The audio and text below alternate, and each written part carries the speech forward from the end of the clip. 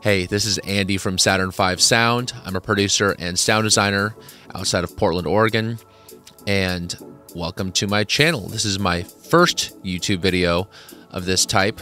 I've been inspired recently by Jeremy Blake, Ben Jordan, a bunch of other div kid to make. Been watching tons of their modular videos and thought I should make some of my own.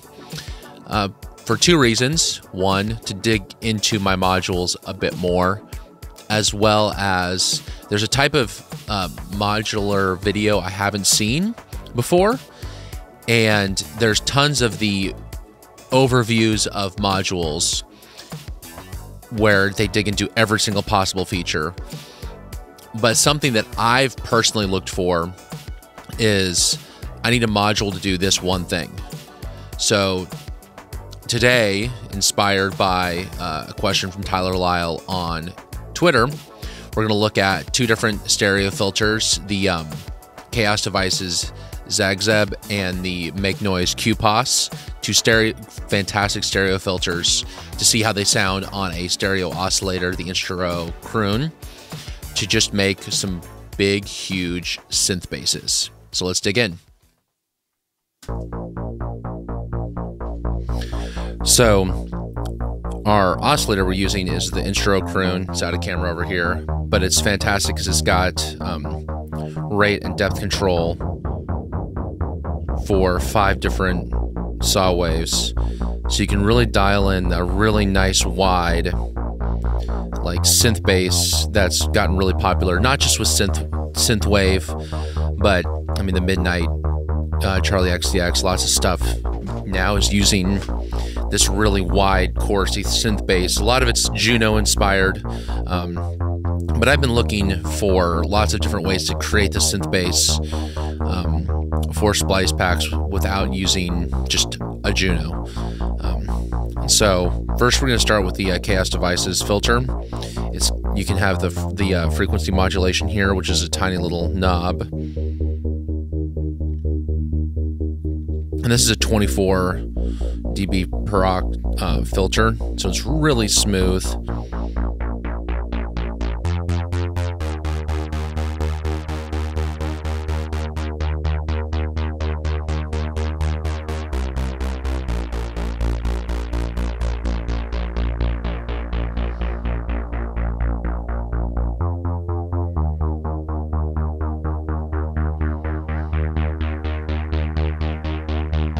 One thing that I like about this filter as well is the resonance never self-oscillates. So you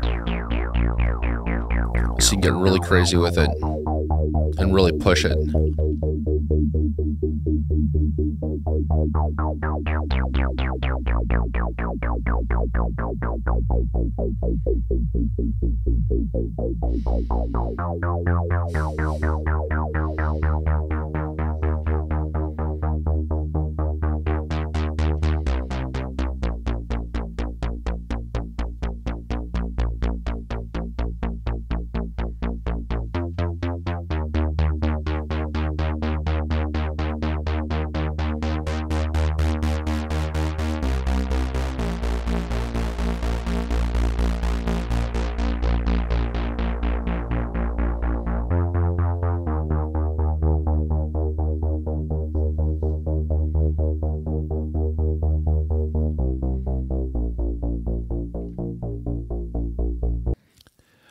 So now we're going to start with the QPAS, which is 12 dB per octave slope. So it's a lot more aggressive, a lot brighter.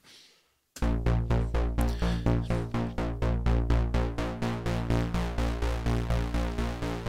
resonance on this definitely can get into self-oscillating territory.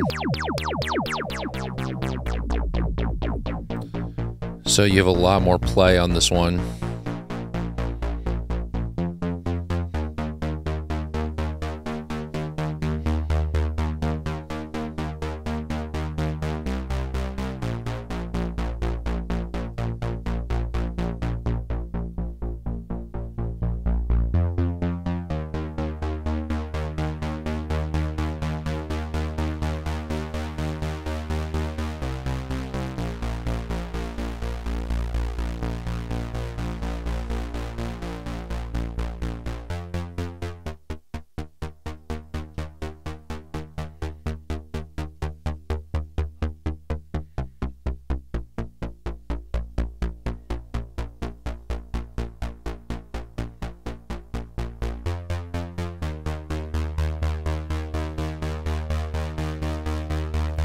One thing this has, which I've patched in here from the Oct, is it has this.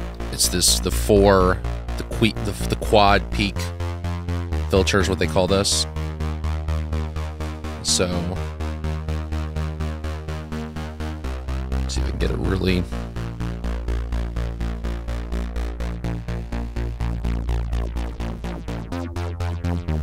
You can really hear it there.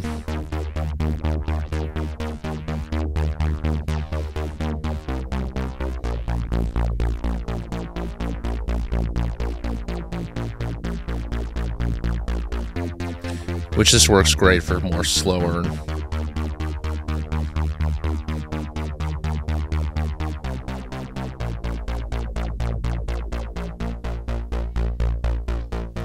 And again, I usually use that on mono sources to just give it some more stereo life.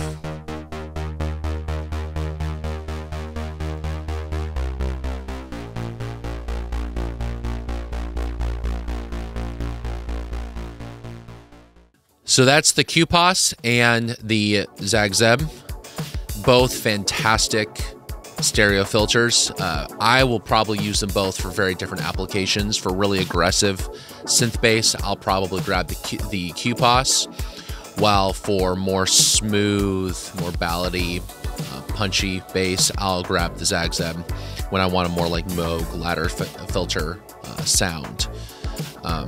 Thank you so much for watching. Be sure to like and subscribe, and hopefully we'll have some more videos here in the very near future.